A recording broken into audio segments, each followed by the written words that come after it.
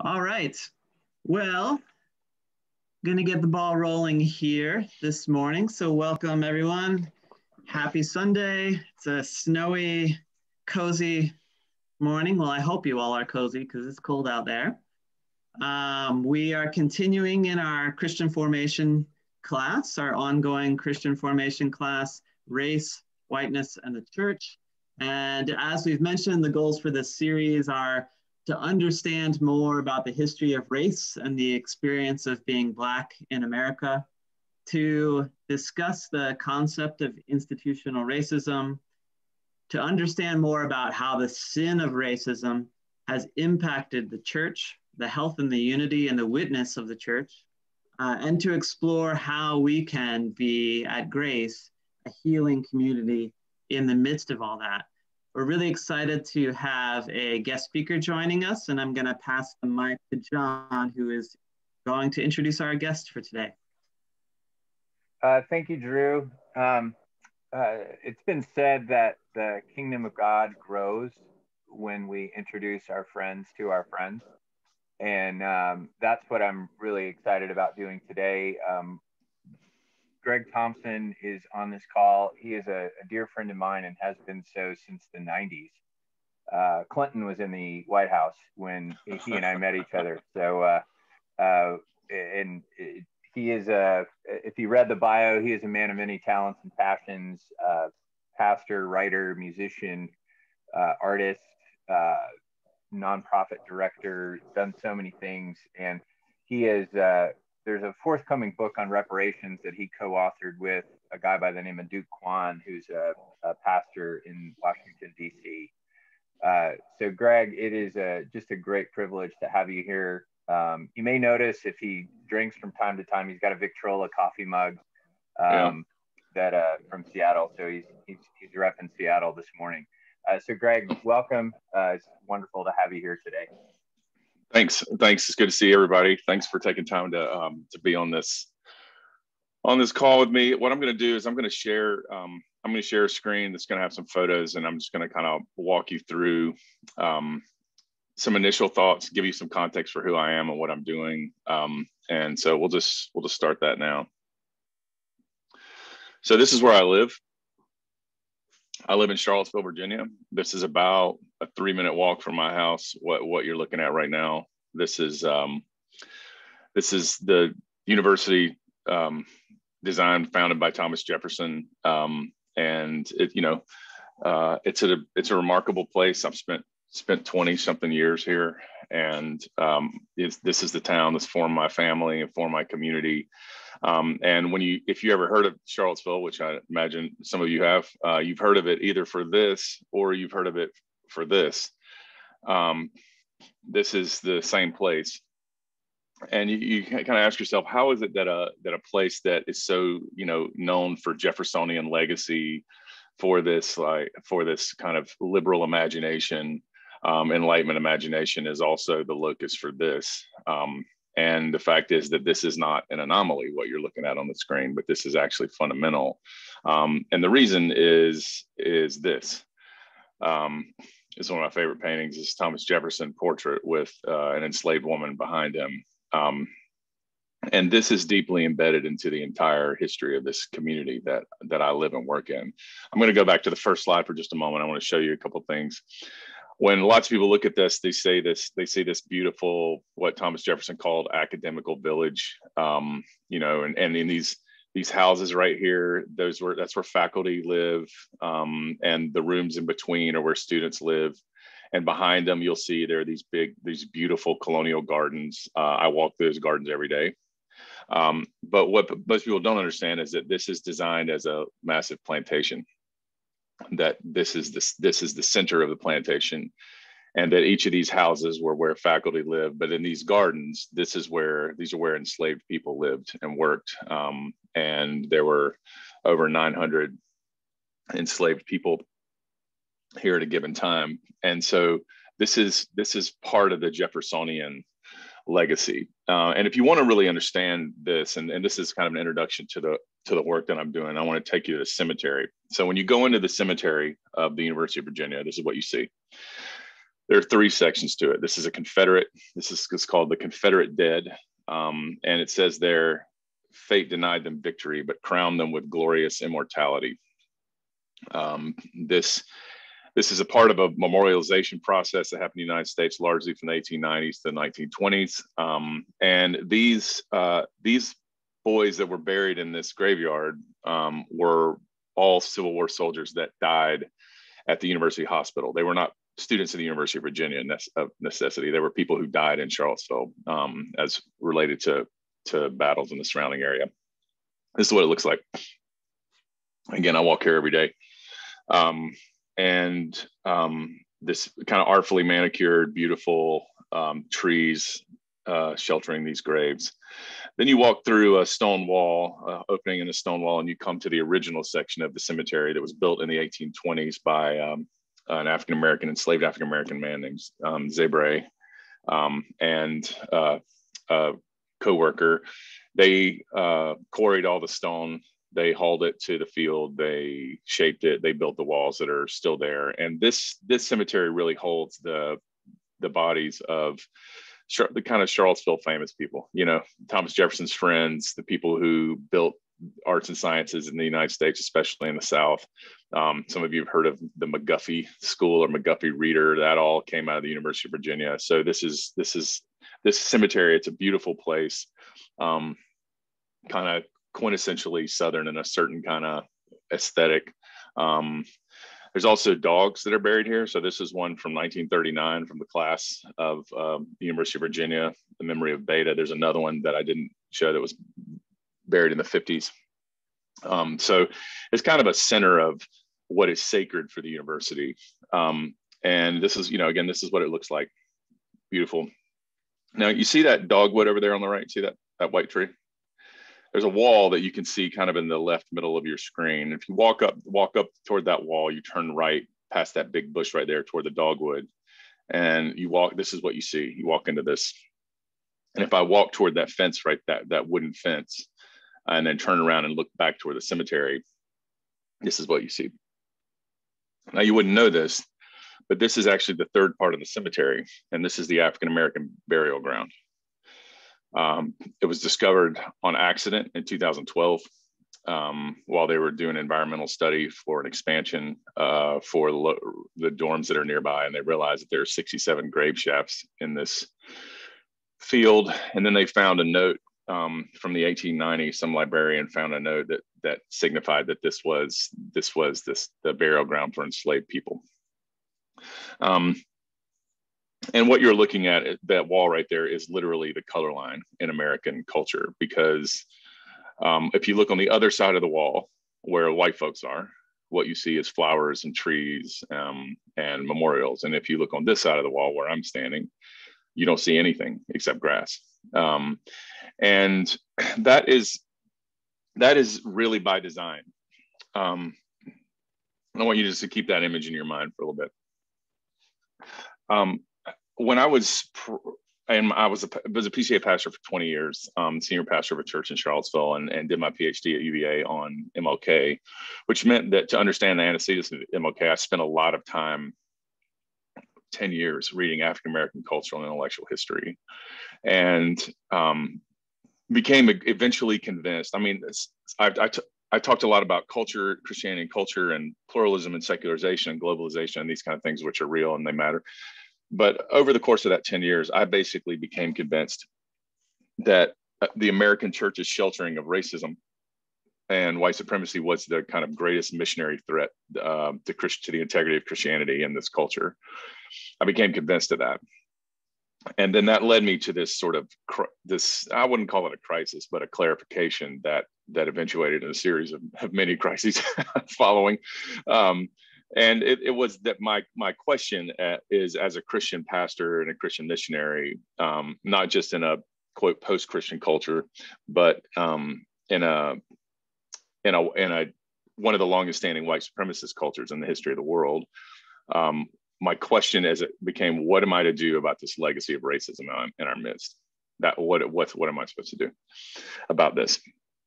And as I explored this question, I found myself on both sides of this color line. And I noticed that when I was with with white folk, especially Christian folk, the language largely centered around reconciliation.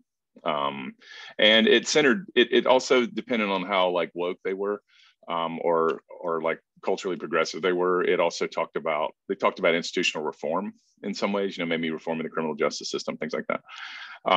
And I noticed that, and some of you are probably very familiar with that. But when I was in African-American communities in Memphis and Chicago and DC, where I spend most of my time, they were talking about something very different than that. They were talking about the language used was reparations. And I realized that was almost never used in the white communities that I was a part of. And that gap felt really important to me. And so I asked my friend Duke Kwon, who I knew who I heard give a lecture on reparations, if he would be interested in trying to write something on this gap, and fill in the gap really by writing a book on reparations. And so this is the book. It comes out in about 7 weeks. It's called Reparations: A Christian Call for Repentance and Repair. And what I want to do briefly is walk you through some of the structure of the argument, of the story that we tell. And then I want to give you some examples of how what I do with how I'm working this out vocationally. Because people ask me, like, what do you do? Depending on who they are, I answer in different ways, but what I'm actually doing is reparations. Like that's what my work is. And I understand that. And so I just want to walk through this briefly. So I realized that what you think we ought to do about American racism depends on what you think of what your view of racism is. So for example, if you think racism is fundamentally personal prejudice, then what you're going to focus on is personal repentance, right? I was telling these guys earlier, I made a slideshow for this, but then forgot my Google password and got locked out of my Google Drive because I tried to log in too many times. So I had to remake it with like screenshots. So here it is. This isn't super high tech, but this will do. But if you think that racism is relational estrangement, then what you're going to do is talk about racial reconciliation. This will be indicative of like a lot of the work, say the Promise Keepers movement or the racial reconciliation movement in the evangelicals, in the 1980s and 1990s. If you think it's an institutional injustice, then you're going to think about institutional reform. So think about criminal justice reform in this way. All those are true and all those are important, but none of them actually get you to reparations.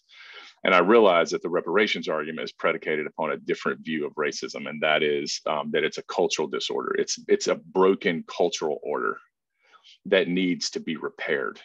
And it's not until you understand that this is an entire cultural system, it's not just a series of discrete institutions, but that it's an entire cultural system that has very important consequences on the lives of people who are Black and brown, that you won't think about reparations really seriously until you understand that. So this is kind of chapter one, helping people understand these different views of racism. Now, when we began to talk about reparations, I realized that, and I started reading about it, I recognized that most people were talking about context, that the reparations against the backdrop of slavery, which is a very discrete thing that happened in time, for hundreds of years, but it's a very particular kind of thing, and it's very time bound. So if you read reparations literature, what you find is that there's a lot of conversation about whose ancestors were enslaved, where, for how long. And part of the reason the reparations conversation has not gotten a lot of traction is because that's a very, very difficult thing to document by the nature of the case. And so there's a lot of confusion about this, and multiple reparations organizations that are talking about this. But if you set reparations against the backdrop not of slavery but of white supremacy, then what that allows you to do is talk about it in more comprehensive terms, because it's not just one specific institution, it's a constellation of institutions that are in a cultural system. And it's not just time bound from, say, 1619 to 1863. It's actually this enduring model that gives a much more comprehensive picture. So but then I realized, as I began to think about that when I would talk about white supremacy, everybody asked me to use different words. Not everybody, white folks asked me to use different words than that.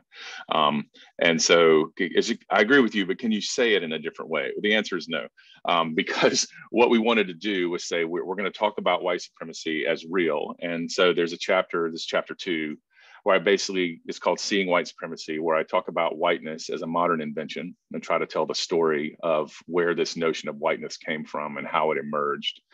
And to show that that it had a political function. Whiteness is a modern invention with a political function, and that political function is supremacy. It is political, economic, institutional, cultural supremacy of people that America deems to be white. So this is why it's been so important to talk about white supremacy. And one of the things we say, incidentally, in the book is that the goal of the book is to put the language of white supremacy and reparations in Christian mouths and make that language as familiar as race and racial reconciliation are right now. We know that white supremacy and reparations are not familiar language for a lot of folks, but our prayer is that it will be. So that's the reality of white supremacy. Then we want to talk about the effects of white supremacy. Okay, if whiteness is a modern invention with a political function, what have its effects been? And to understand that, we essentially define white supremacy as a massive multi-generational form of cultural theft. That's been, and now, as we say in the book, white supremacy is actually a symphony of vices, but it's originating desire, its actual literal social expression, the theft of human beings, and its ongoing effect really is taking things that belong to others. And so what we then try to do is say, all right, well, what kind of theft is? So we talked about theft of truth. Think about the cemetery again. Theft of truth happens in American culture in a couple of ways. I mean, it stole the truth about what it means to be a human being through lies that it told about both white folks and African-American folks and others. But it also stole the truth about history through romanticization. So think about the Confederate memorial, fate denied them victory, but crowned them with glorious immortality. Okay. That's just like romanticization, and erasure is the other thing, where as I began to look at this and realize the history of memorialization, that the landscape is basically enshrining white supremacy because of the stories that we have put inside of memorials. And so it's in one respect, white supremacy is the theft of truth, the romanticization and erasure. In another respect, it's the theft of power. Personal power, when we talk about the stealing of bodies and the captivity of minds, what MLK uses this language of the enslavement of the mind. But yet also political and institutional power. And we tell the history of how African Americans have been, especially with respect to the vote, as is also happening now, where have been denied the franchise as an exercise of political power. And so it's stolen. White supremacy has been an explicit theft of truth, explicit theft of power, and also a theft of wealth. But most people, when they think about reparations, they think about it against a purely economic background. It's not just that. And newer literature is starting to grapple with the comprehensiveness of how we ought to talk about reparations. And this book really seeks to push that forward. We talk about wealth, though, as extraction of wealth. You probably know this, that in the 1850s, the largest concentration of millionaires anywhere in the world was in the Mississippi Delta. Just think about that. Anywhere in the world, in America in the 1860s. And I want you to think about the standard of living in the United States in the 1830s to 1860s. Okay, not high. The highest concentration of millionaires in the world is in the Mississippi Delta. So there's this extraction of wealth from African-American labor. And then there's this obstruction of wealth, where we tell stories about land theft on the South Carolina coast. John is from South Carolina, not far from the coast. I also am from South Carolina.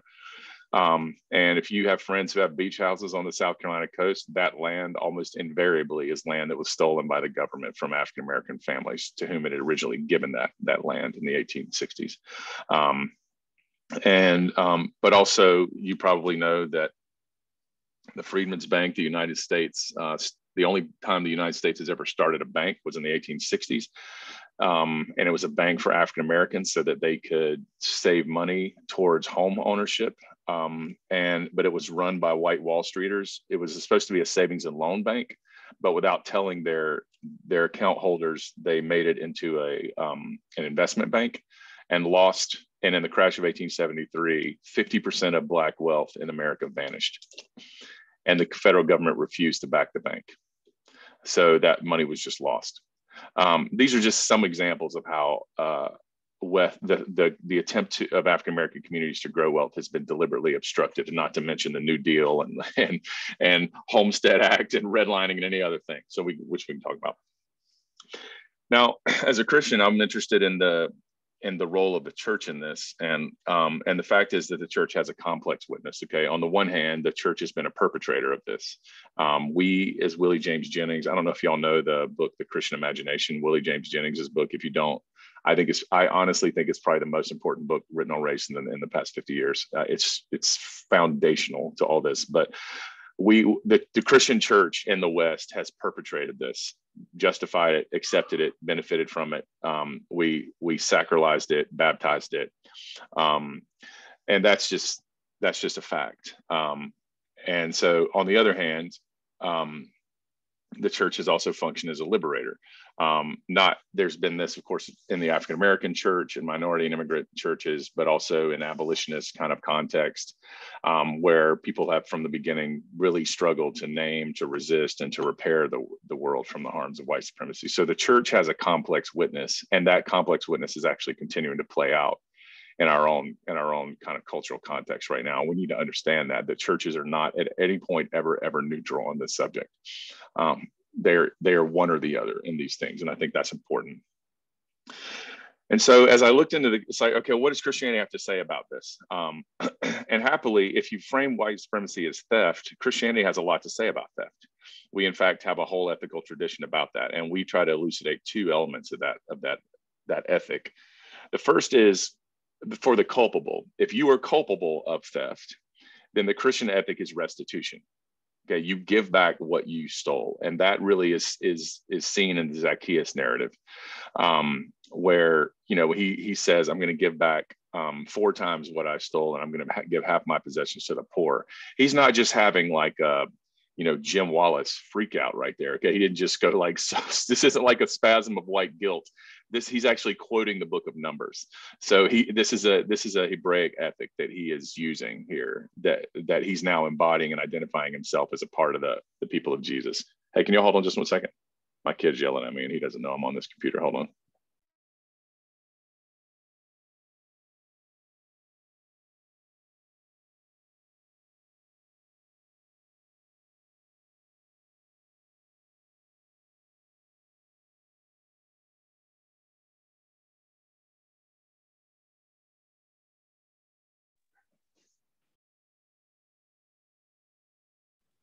And we're back. Let me get back to the slides here. My bad. My little dude, he's such a sweetheart. He was playing I think he's playing a video game or something and absolutely losing his mind. So let me go back to where we are here. I've got to pull these photos up again.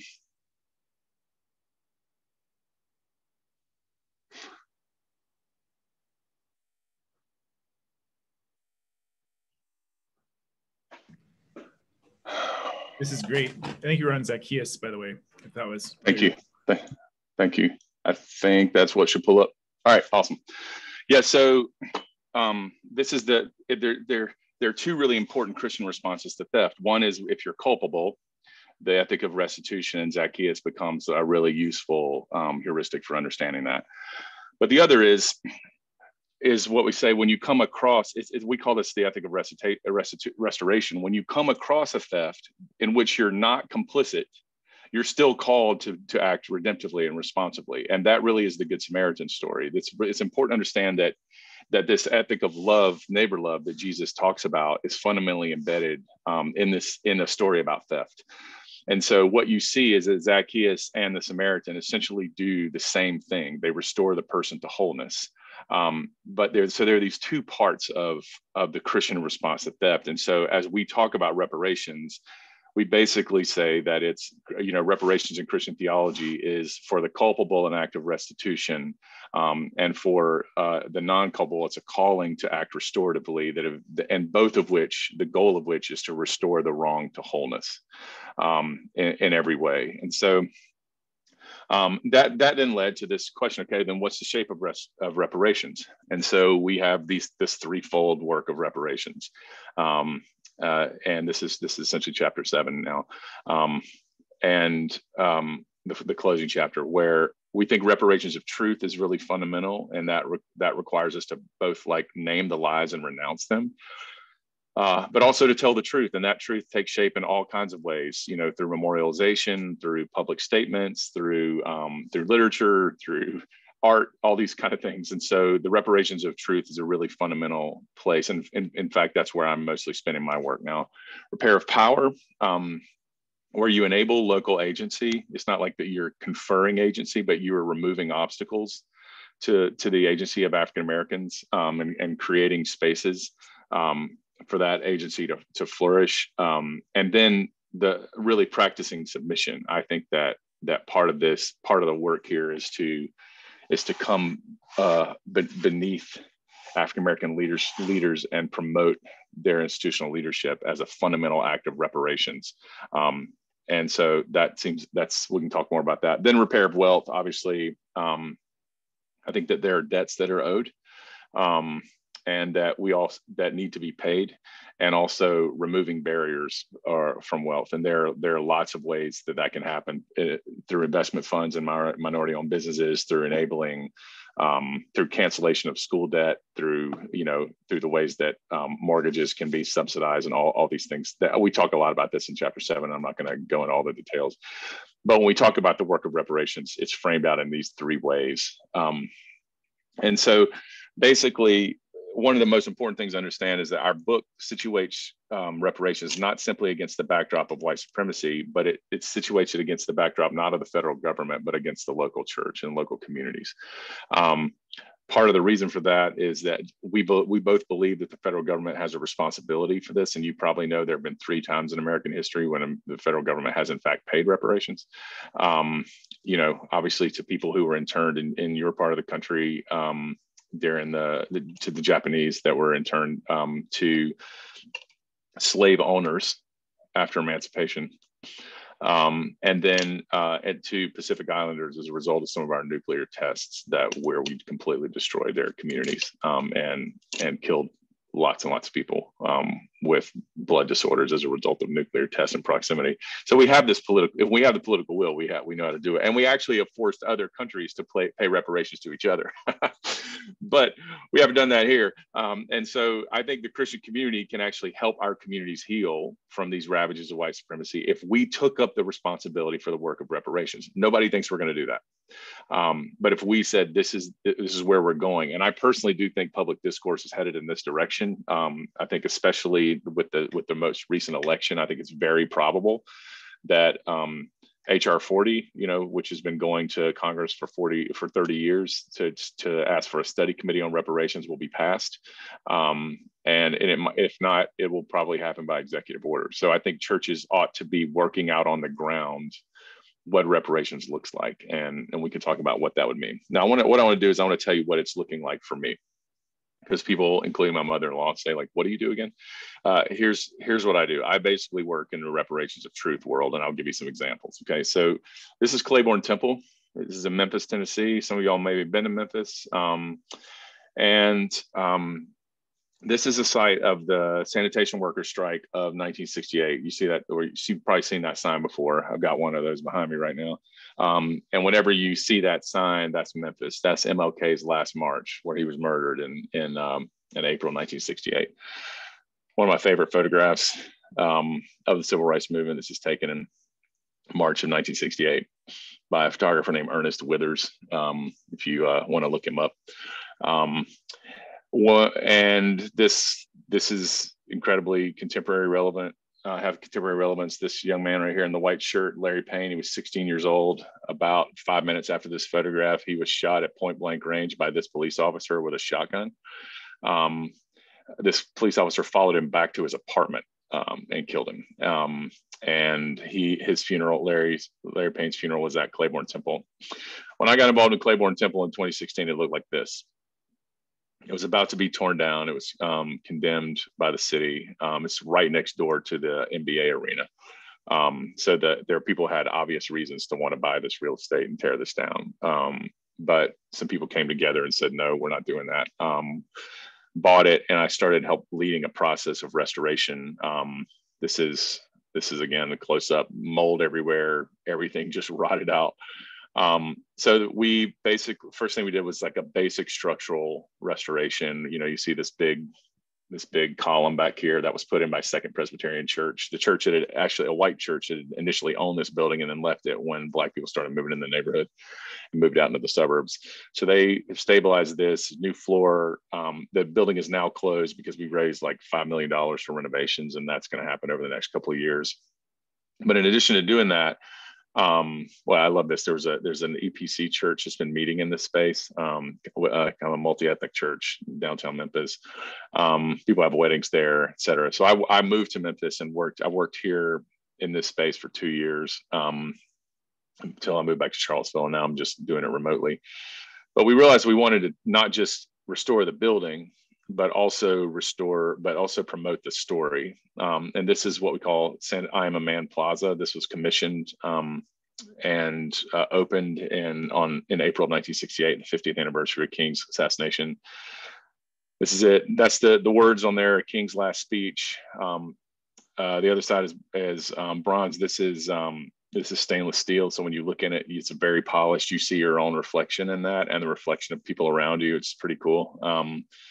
It lights up at night, which I love that feature. And this is a great, I love this image of it. The wall that you see in the back is the names of all the sanitation workers, over 1,300 of them. So this is part of the reparations of truth, because now in the kind of poorest neighborhood in Memphis, this memorial to the Imago Dei is there. And that's what we were trying to do, was build this memorial to the truthfulness of African-American beauty and personhood in a neighborhood that essentially belies that, and in a city that has neglected that, even though that city is 70% Black. This is an extraordinary place. But then we thought, all right, well, this is only going to help if people come to see this, but not a lot of people come to Memphis. I mean, you know, people come for Beale Street or for Elvis or for ribs or whatever, but they don't come for this story. So I worked with a rapper named Sho Baraka. Some of you may know Sho, and he and I wrote this musical together. It's a Memphis sound, soul and hip hop based. And we told the story of the sanitation workers strike. It's called Union, the musical. And this is our creative team. Sho is on the left, I'm on the right. These are people that I've spent an enormous amount of time with over the past 3 years. The guy in the middle is a dude named Art Hooker. He's a filmmaker. The guy to the left in the hat and sunglasses is the best musician I've ever met. He played with, Quincy Jones, and he worked on Michael Jackson's Thriller when he was like in his early 20s. He looks like he's in his 20s now, but he's like 50 something. The woman on the left in the scarf was the creative director of Black theater in New York, now lives in Ghana. The woman in the black dress is Anasa Troutman. She's an executive producer.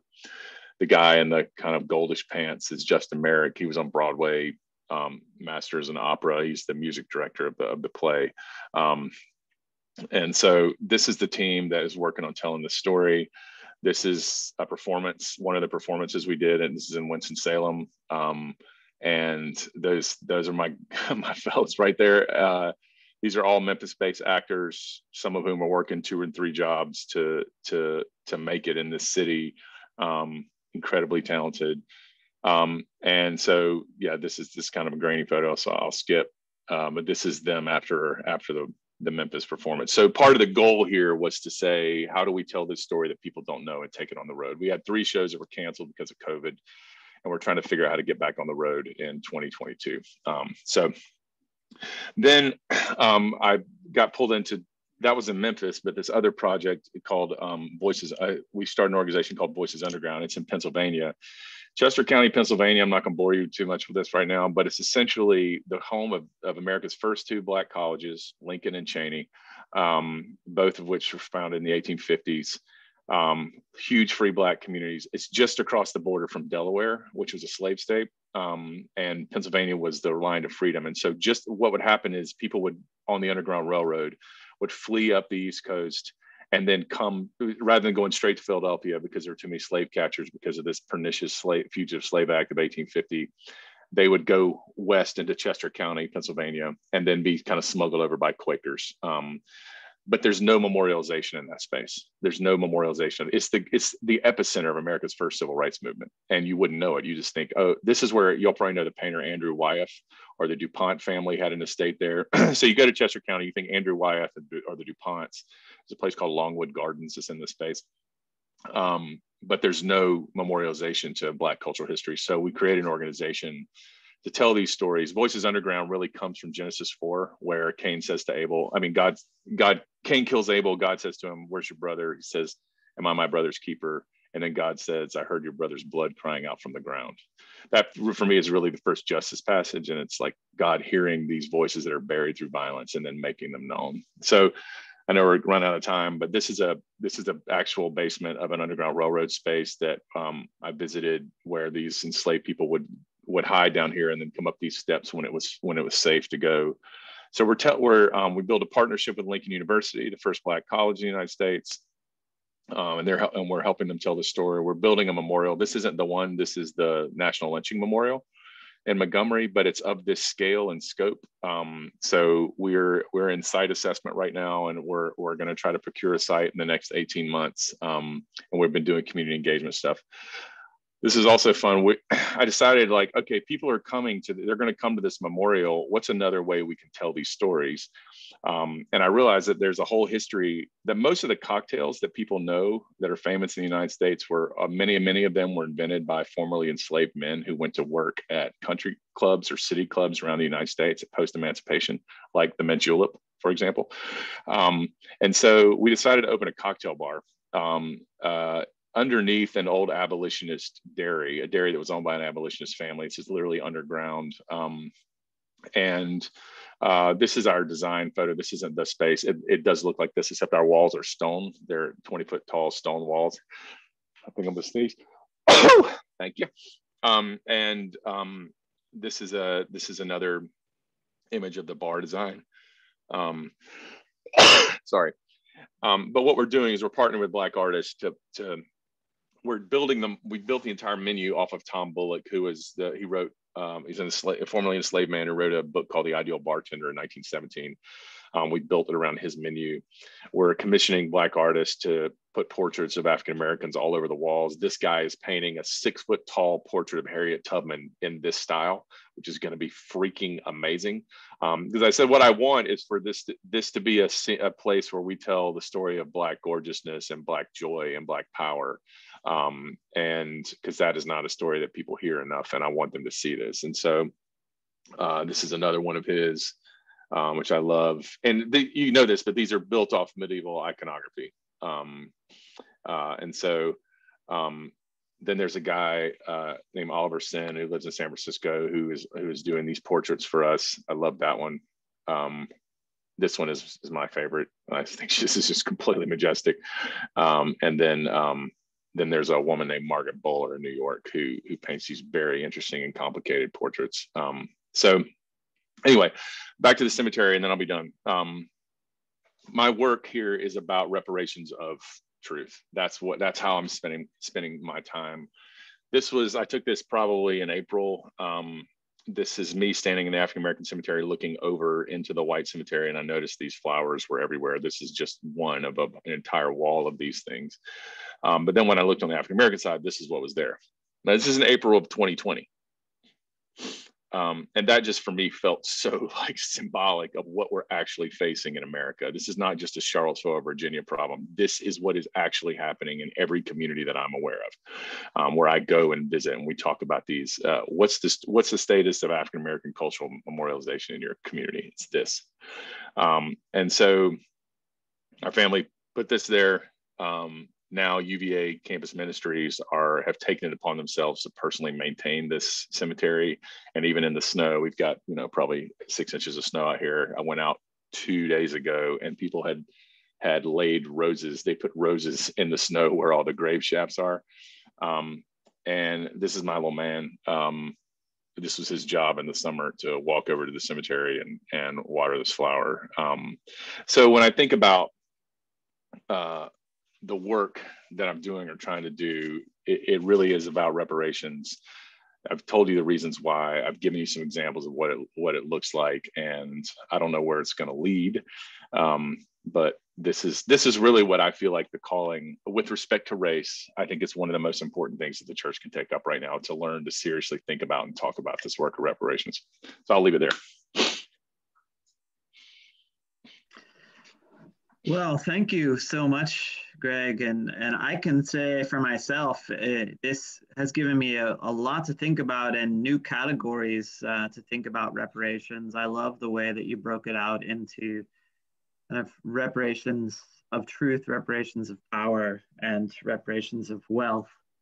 And particularly, I think that's great because I think it can, a lot of times in this subject, even if we want to see reparations, we don't know personally what we can do, what our influence can be on some kind of federal government program.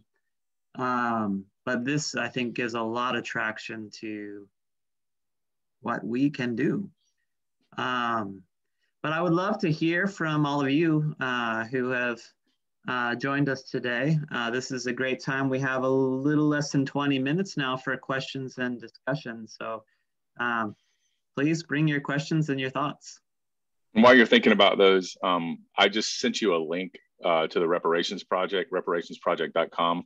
The reason I sent you that is because you can see, if you wanted to try to get your minds around this a little more, we actually have an excerpt from the book on the website, so that you can read the whole introduction and most of the first chapter on the website if you wanted to see it.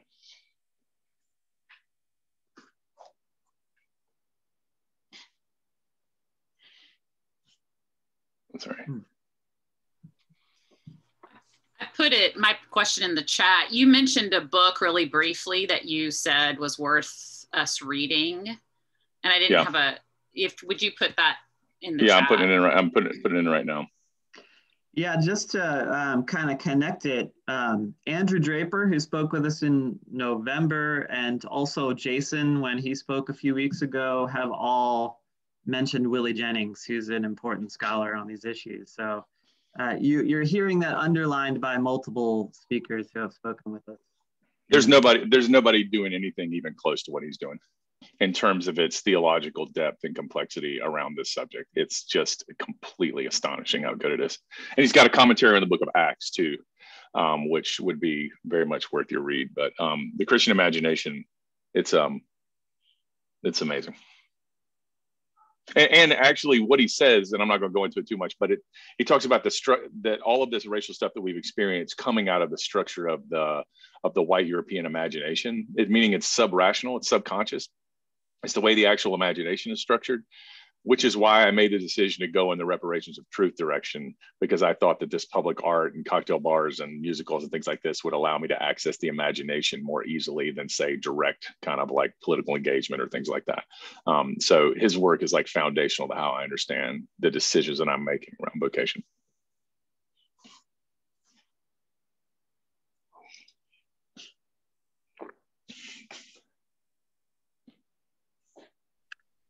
All right, questions or thoughts out there? I have a question. Thank you for all this information. I agree with Drew about the categories of reparation. That's helpful for my understanding. I'm interested to know like the reactions that you've had from the church that you pastor or used to pastor or are part of as you speak of this, because I'm sure I'm having some of those reactions, or other people are, your responses to those. Yeah, well, I think, so I left pastoral ministry formally in 2016. And part of that was, I knew that I was, going in this direction with my vocation. I knew it was going to be a more public art direction. I knew it was going to be more public writing about this. And I didn't think that I could do that as a senior pastor of a PCA church. In fact, I was sure that I couldn't, because of not only the obligations of all of the things that you have to do as a pastor, which you need to do and should do, but also because of the inevitable drama that would just, sort of become a riptide. And, you know, John, you can speak more about this in however you want to, but I kind of eventually stepped out of pastoral ministry formally, in part because of this reason. So I think what I'm doing, people aren't necessarily coming after me, although that will happen. So there'll be the antagonism, right? And it'll say like, this is Marxism, or this is critical theory, or this is any of the sort of things that we're talking about right now with respect to race. There will be that. Then there will be people who are like, I don't know this, I've been inherently nervous about this, but I'd love to talk about it. And I'd love to read the book and discuss it. So there've been people that are open, people that are hostile, people that are open. And then there are people, and I think a large number of people is in this third category. That's like, we want to have, we need something to lead us beyond the current racial reconciliation impasse. We need people to give us new categories. Can you help us understand what this conversation is? And so I actually am deeply encouraged. I personally think, and I may be wrong on this, I personally think that it's going to be people out of, quote, our communities, this white, socially conscious, largely whitish, socially conscious evangelicalism that are going to lead this conversation, I think. And I actually think that's an opportunity that we have. I could be wrong on that, but I'm going to be very surprised if it's not people that are in the Christian world who are taking on this responsibility. And right now I'm already working with churches in 3 different communities who are saying, how can we prepare our congregations and work with our community members to have a serious public conversation around reparations? And those churches are in Fayetteville, Arkansas, Charleston, South Carolina, and Washington, D.C. So it's not, it's not like Burlington, Vermont. You know what I'm saying? I mean, it's like it's not like lefty world that this is happening. It's happening in these communities. So I think it's going to be complex, but I'm excited and actually hopeful of this.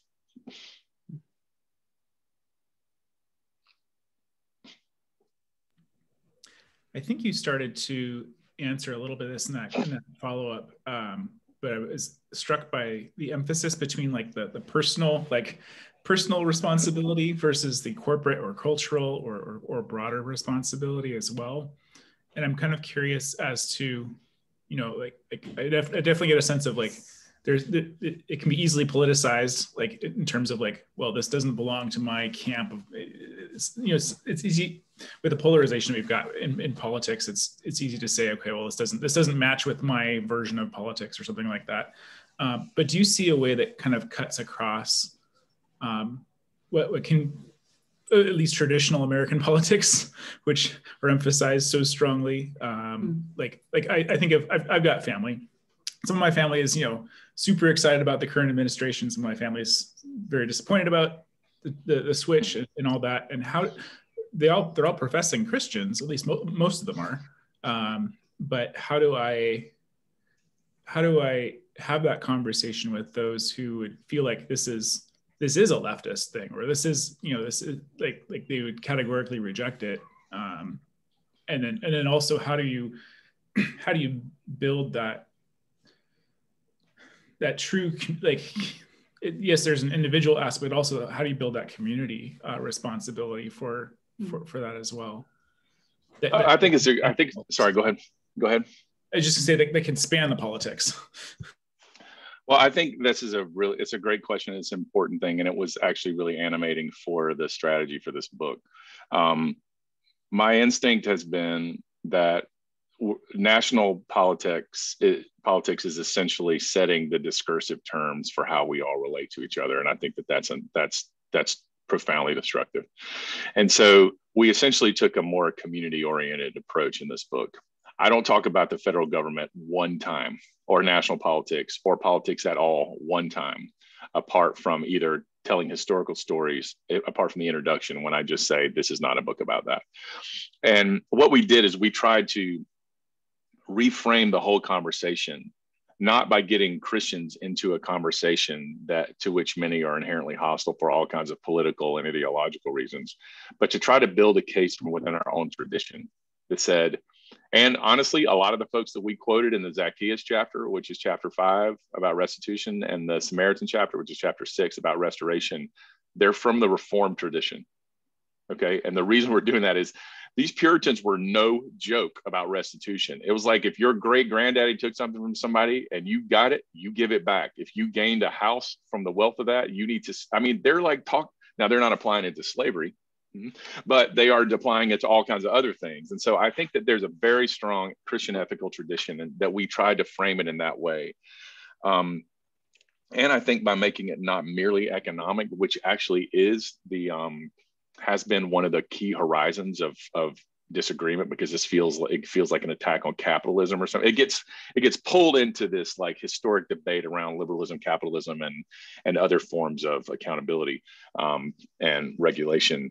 And so I'm not naive enough to think we're going to pull out of that riptide, but I think by saying, okay, we're not going to put it against the backdrop of national politics, because that is like toxic, but against communities. We're not going to put it fundamentally against the backdrop of international debates about redress, although those are super important and we refer to those, but we're going to put it against the backdrop of very clear history and very clear Christian ethical tradition.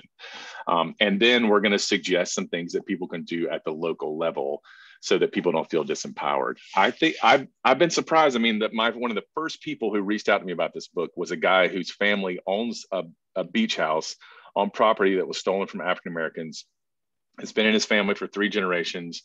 He went to the University of South Carolina. He was a KA, where they had to pledge allegiance like to Robert E. Lee or something. And he not exactly that, but he told me something like that late. And he asked me to come down and visit him, and we went on a walk, and he was like, I can't believe this. I didn't know any of this. How can we get reparations done in Columbia, South Carolina at First Presbyterian Church? And I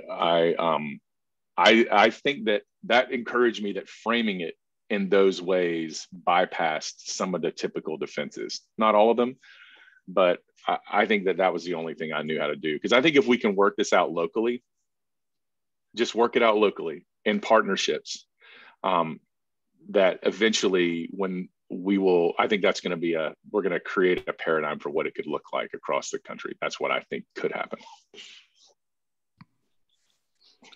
Hey, Gregory, this is Foxy. I am not on camera because it's not the day for that yet. But all right. Hi, Grace. I have a question in regards to intriguing to think about debt cancellation in regards to like school loans. I heard you say subsidizing mortgage payments for folks. Maybe even one thought was about doing down payments for home ownership. Can you tell me, have you seen a church kind of take that in, and what were the kind of barriers that got in the way? Because to me in my head, it's just like, well, just make a budget for supporting people locally to get this done. But what have you seen get in the way of a church just making that happen? So I don't have tons of examples of churches doing things like that, at least, and referring to it as reparations. Some people have said, how is this different than community development? And I think part of what we're saying is we're trying to consciously articulate this as a response to an act of cultural theft. And so I haven't seen a lot of churches doing that. I think that the things that get in the way are the things that you would imagine, not being comfortable talking about white supremacy, not wanting to, talk about redress. I think that there are people are worried about creating a sense of entitlement. People are worried about paternalism. Those are the kind of obstacles. People, and also folks in the quote broadly conceived white community or non-Black community that have more privilege are often concerned about doing something wrong. And so there's a type of paralysis that happens there. But I think this feels to me to be very doable. And one of the things I think this should happen is that churches ought to find out who's doing this kind of work in their community and figure out how to really invest and support that work. Because I think that one of the biggest obstacles that I see is churches acting unilaterally and not in collaboration and deciding what they're going to do rather than letting the Black community tell them what they need. And so I think that one of the biggest issues is that lots of churches don't have strong relationships in the African-American communities. And so they end up just doing unilateral stuff. And then somebody calls them on it and they get their feelings hurt and then they retreat and they decide not, it's too divisive or something. So I think a slow, patient work of partnership and building, like this dude is building Reparations Now Northwest Arkansas. That's the organization he started.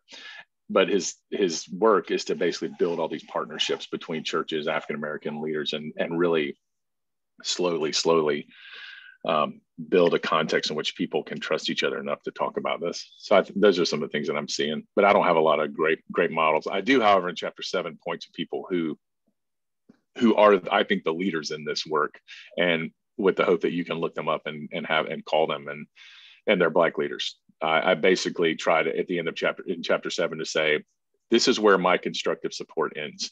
And now we're going to listen to Black voices, and they're going to tell us what they need. And that's what chapter 7 is all about.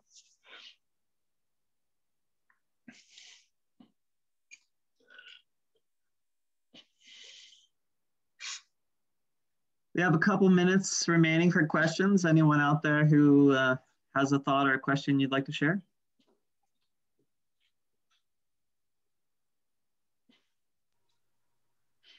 I really am looking forward to reading your book, and I'm just emotional about this invitation to the Samaritan and Zacchaeus. I think it's really Holy Spirit led. Thank you, Greg, because I think that is one of the barriers that I have had with friends,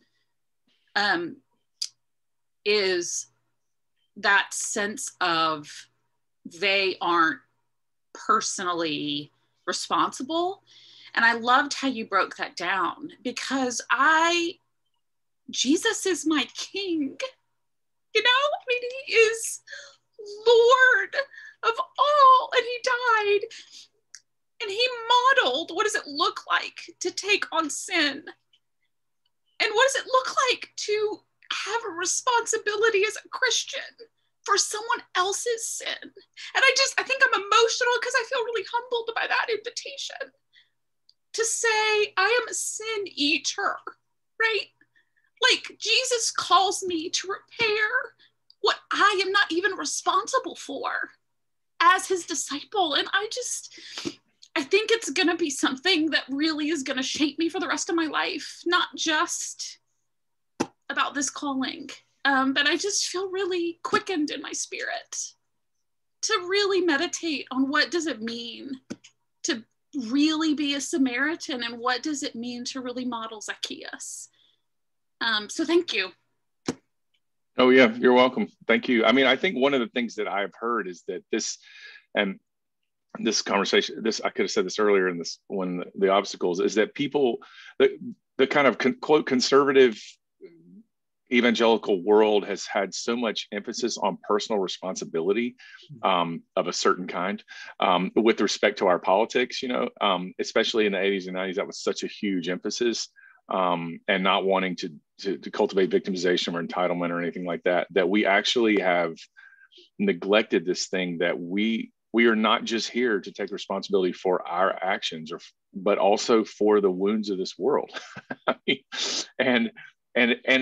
and one of the things about the question about why I'm not responsible for this, I mean, if I hear my people didn't even own slaves one more freaking time, I would say, it's not the point. When you go as a missionary to Rwanda, do you say, my people weren't really involved in this genocide? So no, you know what? That would make you a terrible freaking missionary. Because what you are or are not responsible for as a matter of your own personal ethical autobiography is in no way the question. The question is, what do your neighbors need, and what has happened in this world that you as a missionary Christian are called to address? That's the question. And I think that this idea of like ethical motivations largely being self-referential is absurd. But that's something that's been imported from political culture, really from the Reagan era forward. And I think that's like super important that we recognize that is an obstacle, and that the Good Samaritan, which is the story that Jesus used to tell us what love is, does not have that ethic in it anywhere at all, like none. Amen. Well, thank you so much, Greg, for being with us this morning and for sharing out of your expertise and sharing your book with us. I think many of us will be looking forward to that. And I'm so grateful to be connected here virtually. And thank you all for showing up today. I just want to take a few moments to talk about 2 weeks from now, we'll be meeting again, and I'm really excited about this. It's actually going to be a conversation between Pastor Jason and Taylor Greer, who is a director of worship and ministry of racial justice and reconciliation at another local church, who I'm sure you're familiar with, Bethany Community Church. And they're going to discuss about how to create safe spaces for these dialogues around race in a polarizing time, how to foster vulnerability and conversations effectively in our communities. So we're looking forward to that, and I would really love it if all of you would show up in 2 weeks. So thank you all. Blessings this Sunday, and I hope to see you soon. Thanks, everybody. Great to see you all.